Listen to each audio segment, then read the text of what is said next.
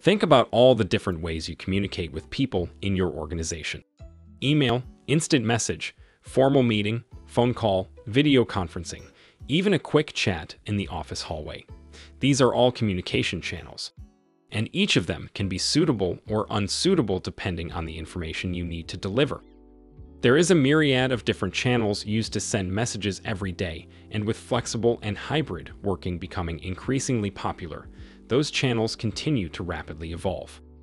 What this means is effective communication relies upon strong knowledge of these different channels and an understanding of the specific situations in which they would be most appropriate.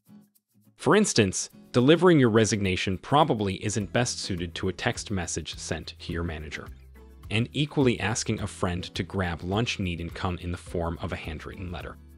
When it comes to communicating, the right channel for the information is equally as important as the content of the information itself.